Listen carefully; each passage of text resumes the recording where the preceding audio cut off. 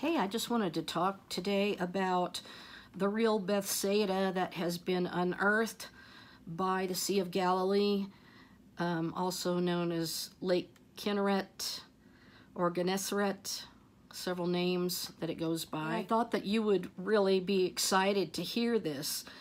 I've talked about this dig prior to this last year, and now they've excavated some more interesting details that are really fascinating. So Haaretz reported archaeologists may have found traditional home of Jesus's apostles by the Sea of Galilee. Now there's something new that they found, so that's why I'm revisiting this dig. Below an early church in the village they think was Bethsaida, archaeologists uncovered a sacred wall that couldn't have been from Peter the Apostle's house. However, the next one to it could have been from his house. By the Sea of Galilee, smack beneath the apse of a Byzantine period basilica in what may have been the lost village of Bethsaida, archaeologists have found remnants of a wall that predates the church. The builders of the ancient church may have believed that the wall, which they seem to have venerated and carefully ensconced below the apse of their edifice, belonged to the home of Jesus' apostles, Simon Peter and Andrew. It can't have, though. That wall is from the 2nd or 3rd century. However, the researchers directing the excavation at El Araj, Professor Mordecai Aviam of the Kinneret Academic College and Professor Stephen Notley of Kinneret Academic College and Yeshiva University. But perpendicular to that wall, in a lower archaeological layer, also beneath the apse floor, was another wall, and this remnant actually is from the 1st century, the time of Yeshua, Jesus, and his apostles.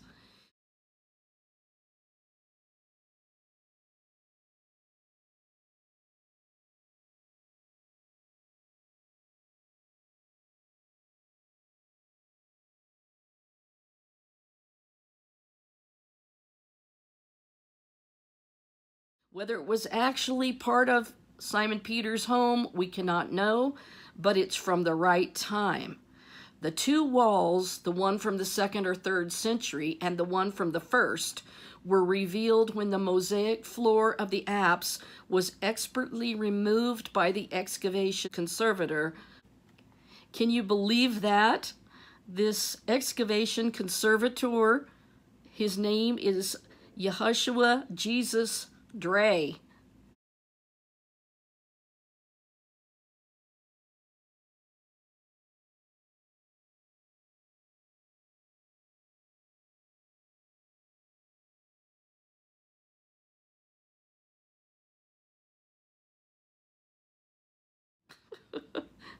Ultimately, the floor is expected to be restored. I don't think that's a coincidence at all. I think it's giving a giant hint that Jesus was there. There are multiple lines of evidence supporting interpretation of El Araj's Bethsaida and the church as St. Peter's Church, aka the Church of the Apostles. First of all, the Byzantines didn't just build their basilicas anywhere. They were always built with the apse positioned over a sacred relic. Also, Byzantine faith had a fascination with the apostles. The last Christian voice of the late Roman period, 20 years before the beginning of the Byzantine period, was Eusebius writing the Onomasticon in the year 304. Notley points out, and Eusebius cited Bethsaida for one thing, being the home of the apostles, not for the healing of the blind man from Mark's gospel or the feeding of the multitudes of which Luke's gospel describes on the outskirts of Bethsaida, but for being the city of the apostles. To my mind, Notley says, his entry in the Onomasticon is a vestige of continuity of Christian memory about the close association of Bethsaida and the home of the apostles, Simon Peter, Andrew his brother, and Philip described in John 1:44. What Eusebius wrote, quote, Bethsaida, the city of Andrew and Peter and Philip, it is located in the Galilee on the lake of Gennesaret. Furthermore, this wall's location and the loving care with which the church's builders boxed it in and preserved it suggested it was a sacred relic that the Byzantines venerated this wall. So here's a picture of the venerated wall. There's the 2nd to 3rd century wall, and then there's one that is venerated that goes back to Jesus' day.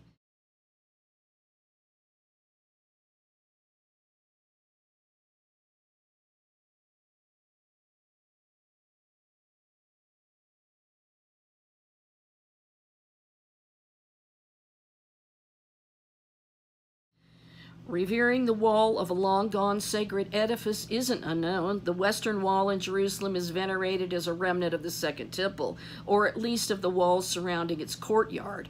Now archaeologists have found evidence that the Byzantines venerated a wall in a fishing village on the Sea of Galilee in what is today northern Israel. Bethsaida abruptly disappeared from Jewish and Christian historic records in the late 3rd century, possibly because it flooded during a period when the lake level rose. At some point, the memory of this Roman-era Jewish village's location was lost, let alone the memory of sites within it.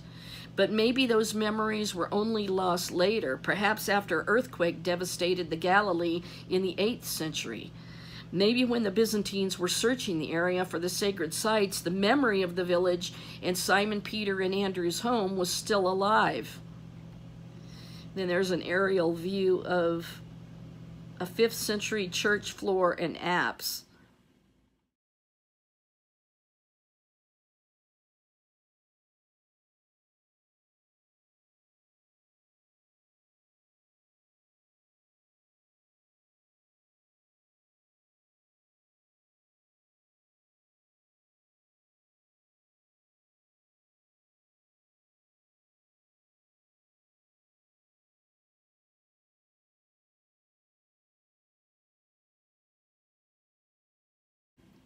When in Rome, of all the apostles, Simon Peter holds the predominant position. He was their leader, Notley explains. The apse of St. Peter's Basilica in Rome lies over what their Roman tradition holds to be the tomb of this same Simon Peter. The very Peter whose home may have now been unearthed for what the Byzantines thought was his home, together with the drainage system from that home. That is incredible. And let me say right here, they found the ossuary of Simon Bar-Jonah, or Bar-Yonah, as it's said in Hebrew, there on the Mount of Olives in Jerusalem. It was not in Rome. Okay, the venerated wall is beneath the center of the apse. In keeping with the Byzantine tradition for sacred relics, and there isn't anything else there, Aviam points out, except the other 1st century wall, but the Byzantines probably never saw that one. By the time they arrived seeking the house of Simon Peter, hundreds of years after the event, that 1st century wall had probably disappeared under the dirt of ages. The builders didn't know about it. They weren't scientifically rigorous archaeologists, the team points out. In another clue, that the wall served as the basilica's sacred relic, the church wasn't oriented precisely east-west as most Byzantine churches were. Instead, its slightly askew orientation aligns it with the lovingly preserved, venerated wall.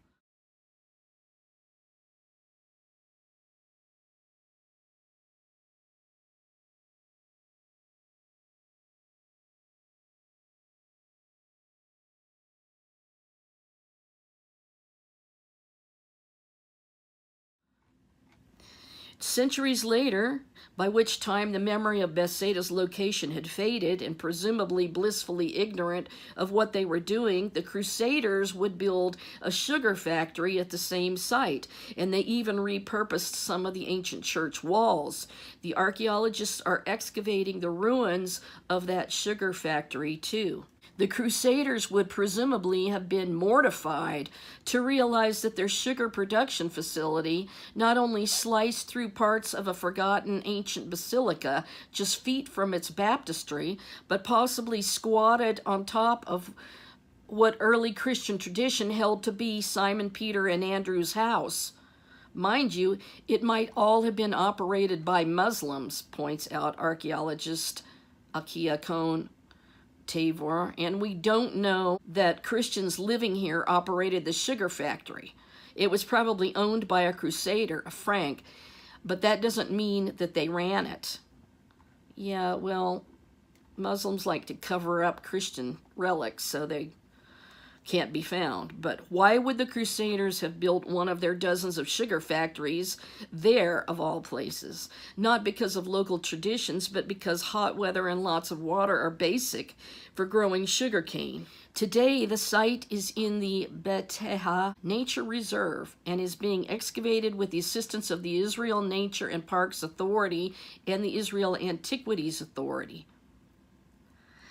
And it gives the scripture, Mark 8:22. They came to Bethsaida, and some people brought a blind man and begged Jesus to touch him, and his sight was restored. El-Araj, on the northern shore of the Sea of Galilee, is one of two archaeological sites that were competing for the title of the real Bethsaida. Recorded in the New Testament as the hometown of Simon Peter and Andrew and also Philip, purported author of the Gnostic Gospel. Excavation began in 2016, almost a century after the Rev. Rudolf de Haas noticed ancient mosaic tiles next to a ruined Ottoman manse. Well, that tells you right there what happened and who covered it up.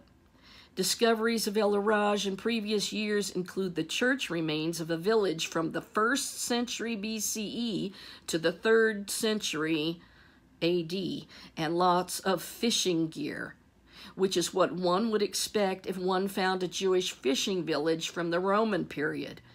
Excavation of the church revealed, among other things, 3 inscriptions, one containing an entreaty to none other than Simon Peter. And in my last video, I told you that they need to correct that because the inscription was about the Messiah, not Simon Peter, but they misinterpreted it. The preponderance of evidence led Notley and Aviam to the conclusion that this was none other than Simon Peter's church, the Church of the Apostles in the village of Bethsaida. The very name El-Araj may support the contention that this site and no other was Bethsaida.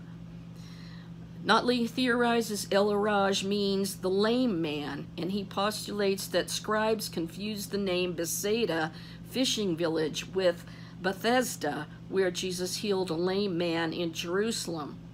In the very first Greek Christian manuscripts on Jesus' miracles, confused scribes began to refer to Bethsaida in Jerusalem as Bethsaida, and somehow Bethsaida gained the association with the lame man. We add that excavation of El-Araj continued despite the outbreak of war on October 7th and the departure of foreign volunteers who left after the fighting erupted. This season's discoveries include the fact that the church had served for longer than thought. As the remaining team dug down, the archaeologists unearthed 2 stages of the apse. Evidently, the church operated for hundreds of years from the late 5th to the 8th century. And they show the 1st century wall discovered beneath the apse at El-Araj.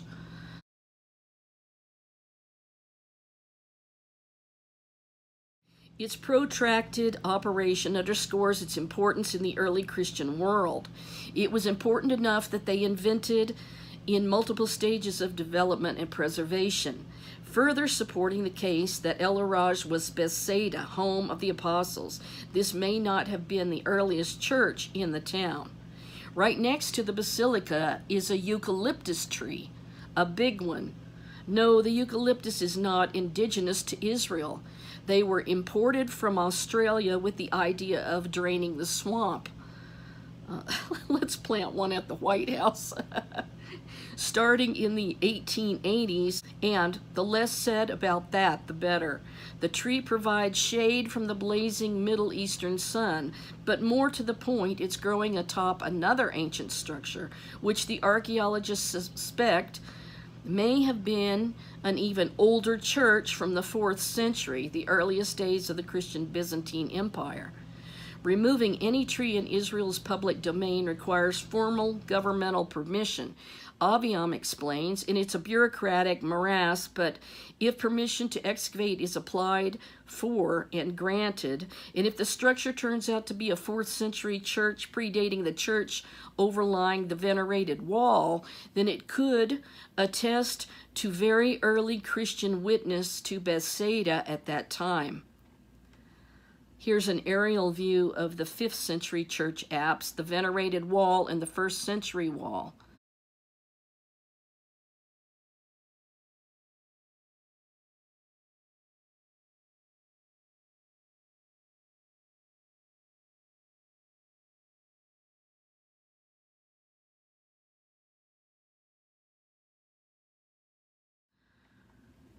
In addition, the mysterious structure under the tree outside the basilica was built on an east-west orientation. In other words, the Byzantines built the earlier church east-west, but when they came to rebuilding the late 5th century church, they chose to align it instead with the sacred wall under the apse, even if it meant not being precisely east-west. Why would ancient Bethsaida have had 2 churches? Aviam thinks the 2 didn't operate commensurately. The later one would have replaced the earlier. Tabga, too, a few kilometers west of El Araj, also features a 5th century church standing above a church from the 4th century. It seems that the El Araj church was possibly destroyed by a massive earthquake in the Galilee in the year 749 and was thus forgotten. The time of Jesus. The possible discovery of the apostles' home in early Christian tradition would be one of the most extraordinary finds in Christian archaeology, though proof may remain forever elusive. At least one quest would take Byzantine believers to Bethsaida, hometown of Simon, Peter, Andrew, and Philip, and they would have sought the apostles' house. How was it identified? Perhaps somebody saw an old wall and said, "That's it." Sacred and original is not the same. And Aviam adds, this wall is original. So here's the mosaic over the apse.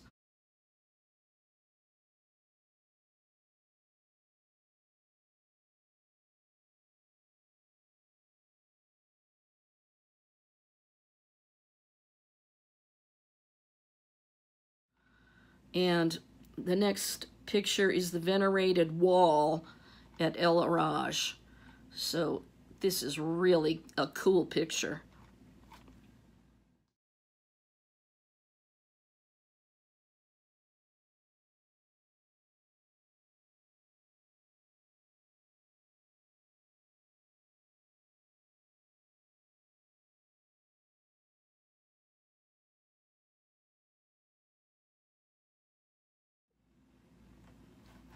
The archaeologists are not saying that they found the house of Simon Peter. They are saying that they found a Byzantine basilica that goes back earlier than thought to the late 5th century that was built over a venerated wall that the builders presumably thought had belonged to the house of Simon Peter. It didn't, but the wall next to it may have. In any case, what the archaeologists found was evidence of early Christian tradition. From a scientific position, we always have to qualify, Knightley says. There's no inscription saying Peter lived here. His home could have been anywhere in Bethsaida. One cannot assume that hundreds of years after he lived, the Byzantines got it exactly right. There's also the question of when the venerated wall began to be venerated. But the evidence says that the Byzantines were not simply building a church without any memory. There is a persistent memory that underneath the church existed the 1st century village that is home of the apostles, Simon, Peter, Andrew, and Philip. It gives some credence to the historical witness of the Gospels, where it says things take place. We have evidence that fits. We didn't dig under the church and find nothing. We found first century homes from the time of Jesus. And that means the Byzantines had a living memory of where the town and the home of Simon, Peter, and Andrew was, and remembered that in the building of a church. How absolutely stunning and awesome. So this very wall that was venerated would not have been venerated for no reason, and definitely could be a wall from their home. So this is really exciting, looking at the pictures of the excavation and the venerated wall. So you know, I do a lot of research, and so I decided to type in, does eucalyptus have a biblical meaning? And the answer came back, yes, eucalyptus leaves can represent the tree of life. It's not the tree of life, but it can represent it. In the Bible's Revelation 22, 1 through 2. In this verse, John describes a vision of heaven where the tree of life grows by a river of life and its leaves can heal nations.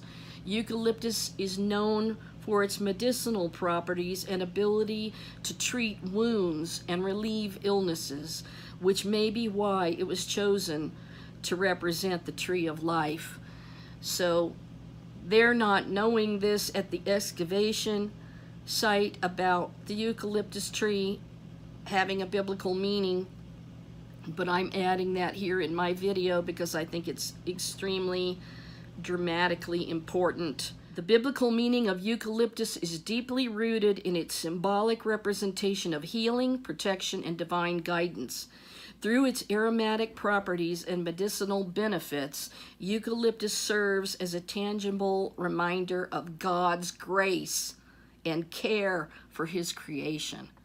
That eucalyptus was planted there for this reason. There's no doubt whatsoever. Eucalyptus was seen as a sacred plant and is a wonderful symbol of strength, protection, and abundance. And Jesus said, I come to give you life more abundantly. Interestingly, for indigenous peoples of Australia, where they believe it came from, eucalyptus is considered the holy tree, representing the division of the underworld, earth, and heaven. Eucalyptus is said to have purifying, cleansing effects similar to sage.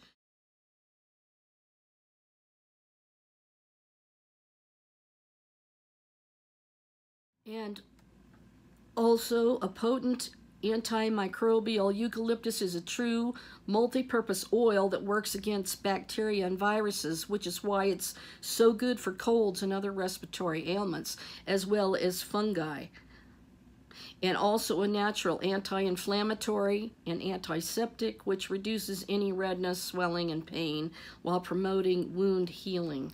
So it truly represented that God's grace and His healing for His creation was present there in Bethsaida because the Messiah came to visit His apostles there. And let me finish off by saying that recent updates from the biblical archaeology excavations at Bethsaida, also known as El Araj. In 2019, the team discovered the remains of elaborate mosaic floors. In 2021, the team uncovered more of the church mosaic floors and walls, which indicate the building was around 88 by 52 feet. They also found two inscriptions, one about the basilica's construction and the other about renovations. In 2022, the team discovered a first-century wall under the apse, which supports the theory that this is the historic Bethsaida.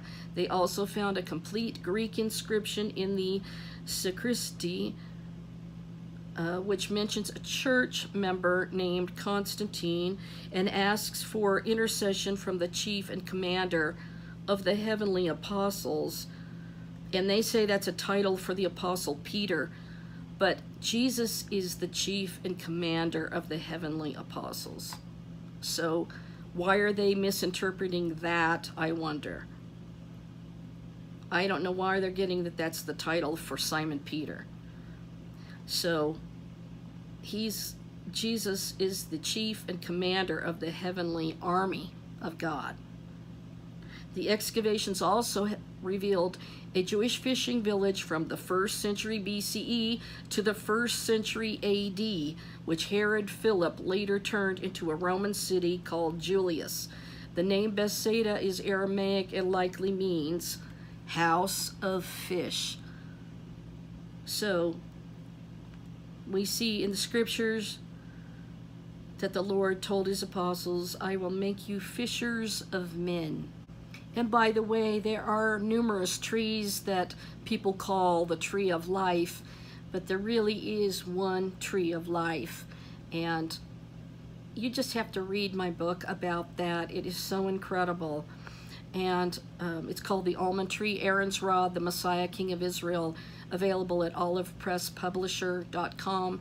And it's astounding. You can go there and see all of the things I discuss in the book about archaeological finds and miracles that happened to me that I wrote down, revelations about Jesus. So Jesus was walking by the Sea of Galilee. This is in Matthew 4, verse 18. He saw two brothers, Simon called Peter and Andrew his brother, casting a net into the sea, for they were fishermen. Then he said to them, follow me, and I will make you fishers of men. And they immediately left their nets and followed him. Going on from there, he saw two other brothers, James, the son of Zebedee, and John, his brother, in the boat with Zebedee, their father, mending their nets. And he called them, and immediately they left the boat and their father and followed him. And Jesus went about all Galilee, teaching in their synagogues, preaching the gospel of the kingdom and healing all kinds of sickness. So the eucalyptus is representative of that, and all kinds of diseases among the people.